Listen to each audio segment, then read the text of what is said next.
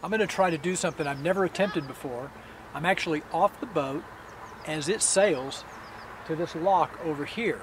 Now, I'm going to try to get some video of the ship as it comes down the river, and then hopefully I can get over to that lock before the ship gets there so that I can get back on board. I don't feel like walking all the way to Brussels.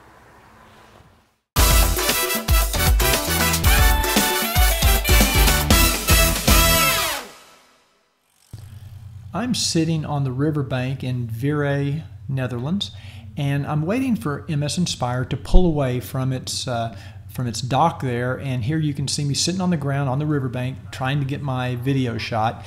And here is the ship, and it's getting ready to sail past me, and it's sailing toward a lock. Now you can see Ricky up on the top deck in a yellow coat. She's actually videotaping me while I'm doing this. It's kind of a weird feeling watching the ship that you're supposed to be on sail right past you. Here you can see the ship is actually heading into the lock. Now, what I've got to do is I'm just trying to get some video and some photos. I'm probably only going to get a 2 or 3 second clip out of all this. Shoot about 4 or 5 minutes worth of video. You're lucky if you get 2 to 3 seconds for the final video. But I'm watching the ship as it's sailing into the lock, and I've got to get to that lock and get back on board the ship before it sails out of the lock. Now, the interesting part, even though I did set this up with the captain, I have no idea where I'm going. Here I am on the bank. I'm walking toward the lock and actually jogging a little bit because these things are on a time schedule. If that ship has to get out of that lock, they can't get me back on board. I only get one shot at this, and I have no idea once I get to the lock how I'm supposed to get back on board the ship. So once I do finally get to where I'm supposed to be, I feel pretty confident I can stop and take a few more pictures, shoot a little more video. Ricky's having a hard time kind of keeping up with me because she's on the deck of the ship and it's moving and I'm walking, and there's all kinds of barriers in the way, as you can see.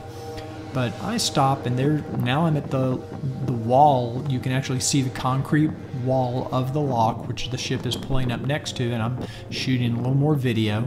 You can see a metal railing. I'm actually going to have to climb over that, which I didn't know I was going to have to do. And the captain is, maneuvering the vessel, and he sees me. He knows I'm down there. And there's Ricky, and the ship is steaming into the lock, trying to get into position so that it can drop down to the next level of the next part of the river. And there's the captain waving at me, hopefully not waving goodbye. And they're trying to get the ship up close enough so I could actually just step off into the lobby, but that wasn't possible. It was not possible to get the ship as close as they wanted to. They could only get the bow of the ship up right next to the wall of the lock.